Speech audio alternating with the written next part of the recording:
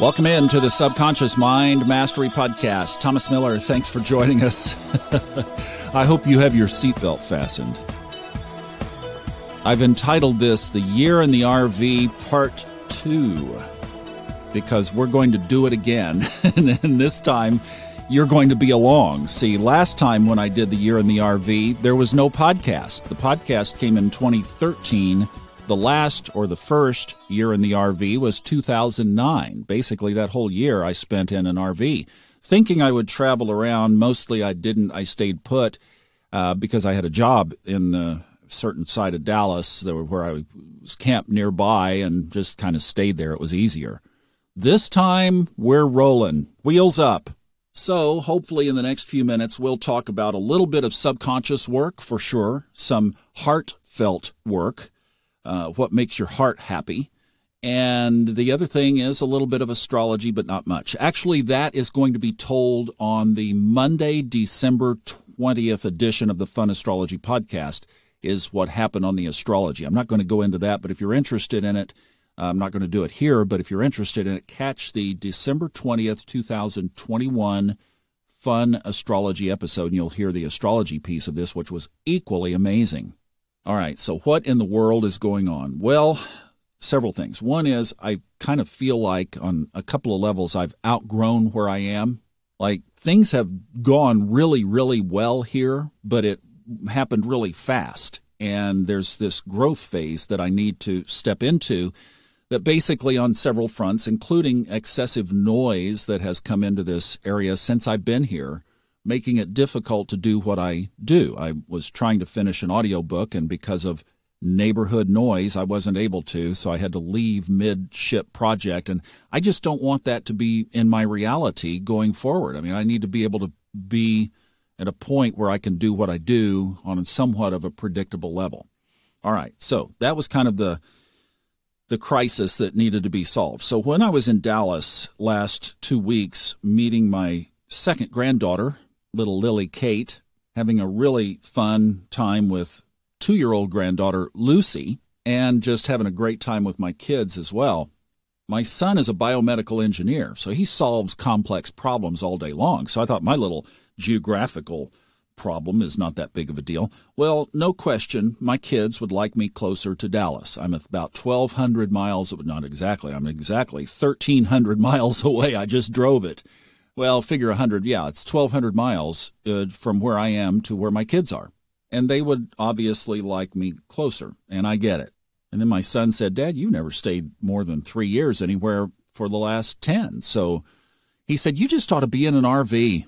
That kind of came as a shock. I really didn't expect him to say that, but here's my engineer son in a conversation about where should Dad go, says, just try an RV.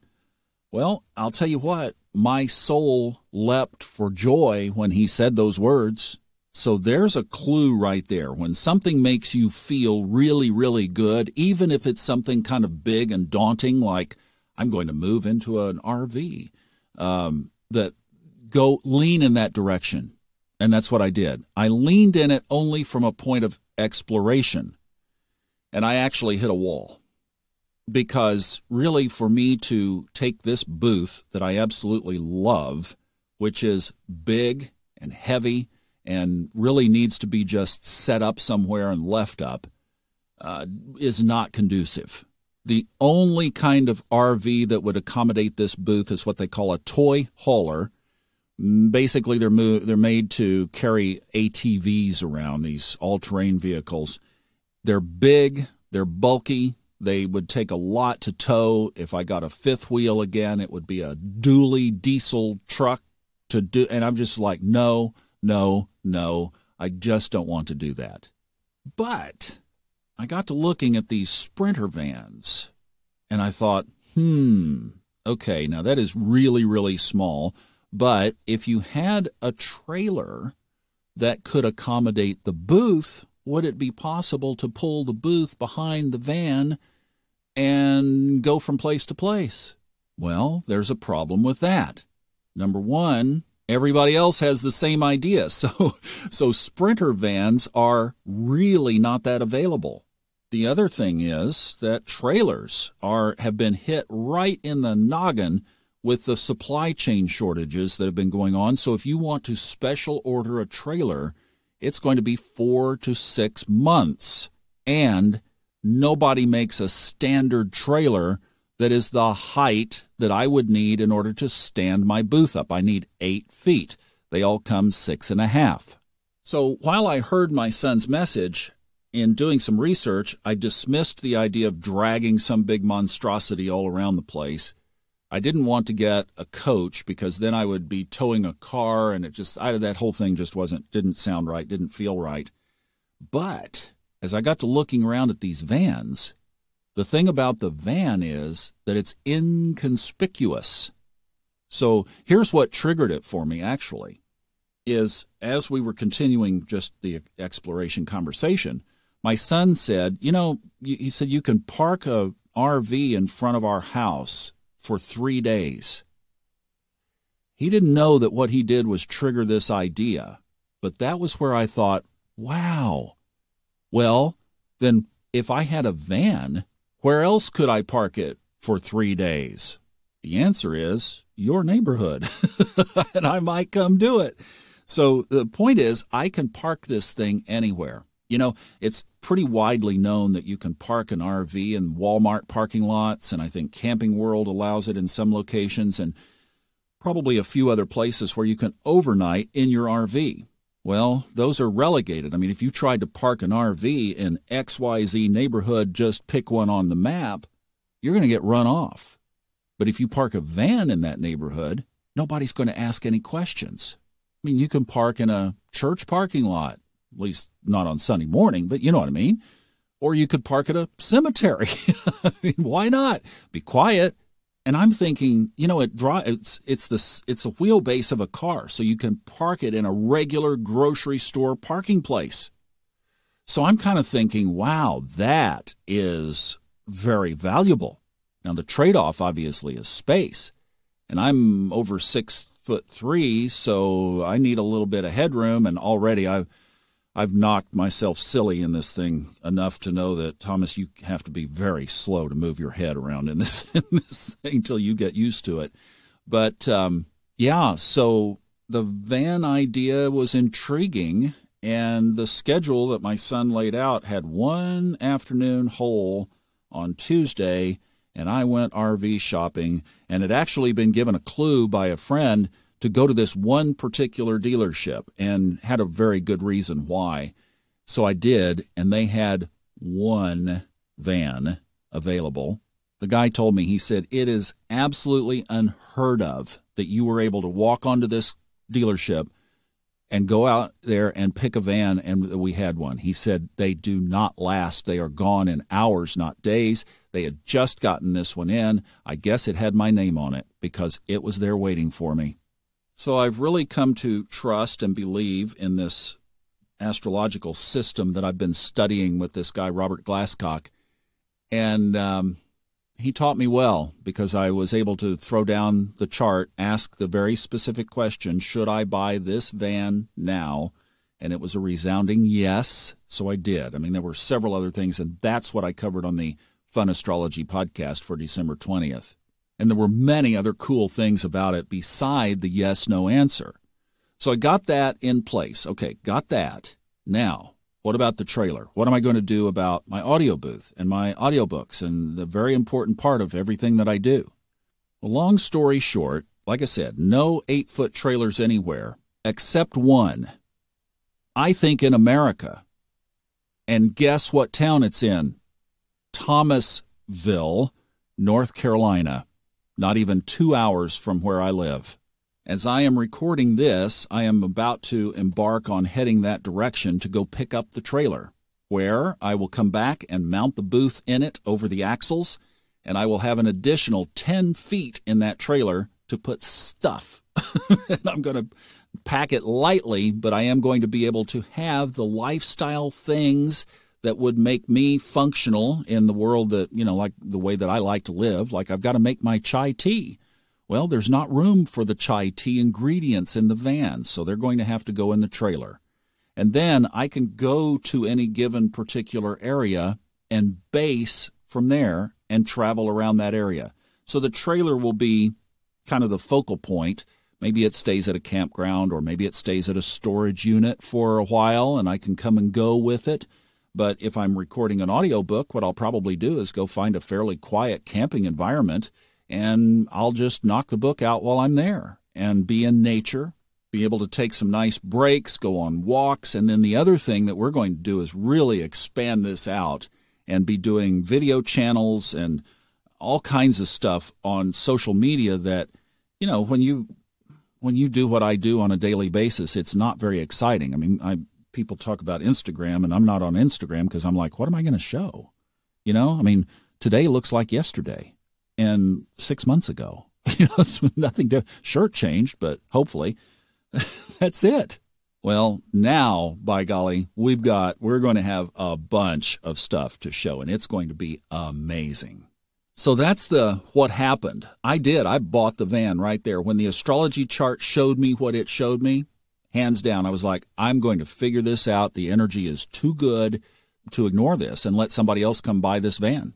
See, so that's one lesson, is when the universe gives you a green light, you got to jump on it, even if it's like you're not ready. Had I answered all the questions? No, far from it. But when you get the alignment and then an 8-foot interior height trailer drops out of the sky, it's in a town with your name in it less than 2 hours away from your front door. Do you see how the universe is starting to align these things? Now, could there be challenges? Oh, yeah. I mean, come on. That's the way that, you know, the lessons are learned through the challenges too.